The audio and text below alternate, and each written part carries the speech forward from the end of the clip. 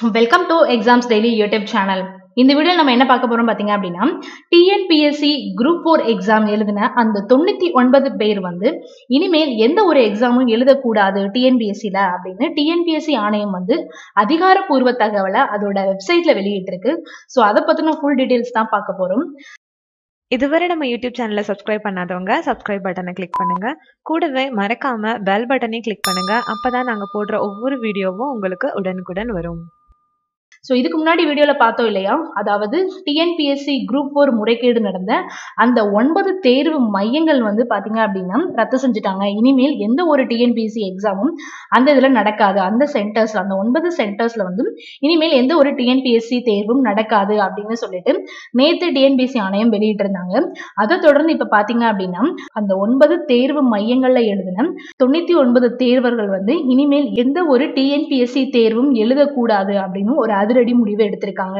பாத்தீங்க அப்படின்னா இதுதான் டிஎன்பிஎஸ்சி அபிஷியல் சைட்ல வெளியிட்டு இருக்க ஒரு செய்தி குறிப்பு. இதுல என்ன சொல்லியிருக்காங்க பாத்தீங்க அப்படின்னா, கிராம நிர்வாக அலுவலர், இளநிலை உதவியாளர் போன்ற பல்வேறு பதவிகளை உள்ளடக்கிய அதாவது மொத்தம் 9398 பணியிடங்களுக்குரிய அந்த குரூப் 4 தேர்வு பாத்தீங்க அப்படின்னா செப்டம்பர் 1ஆம் தேதி சுமார் 1 லட்சத்திற்கும் மேற்பட்ட அலுவலர்களின் ஒத்துழைப்புடன் நடத்தப்பட்டது.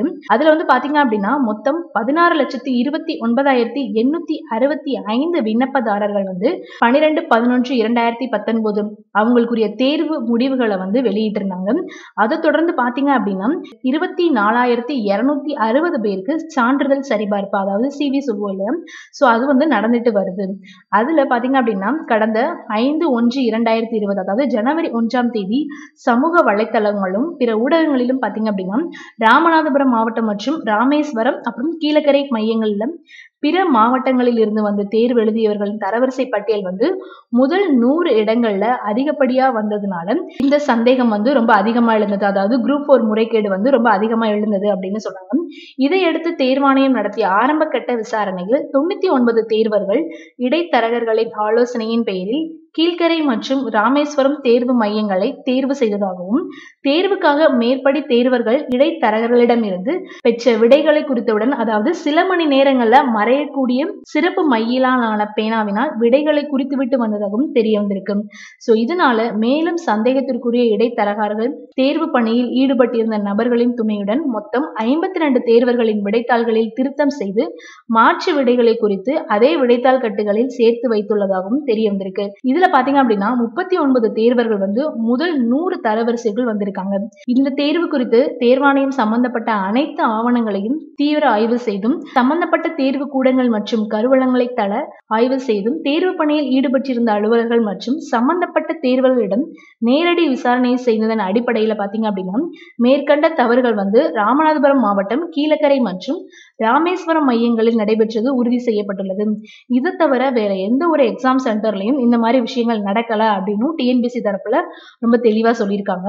மேலும் தேர்வாணையம் வெளியிடும் தேர்வு அறிக்கையிலுமே அவங்க சொல்லியிருப்பாங்க இல்லையா, தேர்வாணைய இணையதளம் தேர்வர்களுக்காக வெளியிடப்பட்டுள்ள அறிவிக்கைகள் போன்ற அனைத்து தளங்களிலும் தேர்வாணையத்தின் தெரிவுகள் அனைத்தும் விண்ணப்பதாரர்களின் தரவரிசைப்படியே மேற்கொள்ளப்படுகின்றன. பொய்யான வாக்குறுதிகளை சொல்லி தவறான வழியில் வேலை வாங்கி தருவதாக கூறும் இடைத்தரகர்களிடம் விண்ணப்பதாரர்கள் மிகவும் கவனமாக இருக்குமாறு எச்சரிக்கப்படுகிறார்கள் அப்படின்னு ஏற்கனவே பாத்தீங்க அப்படின்னா உங்களோட நோட்டிபிகேஷன்லயே கொடுத்திருப்பாங்க. சோ இந்த மாதிரி விஷயங்கள் நடந்ததுக்கு தேர்வாணையம் வருத்தம் அளிக்கிறது அப்படின்னு சொல்லியிருக்காங்க.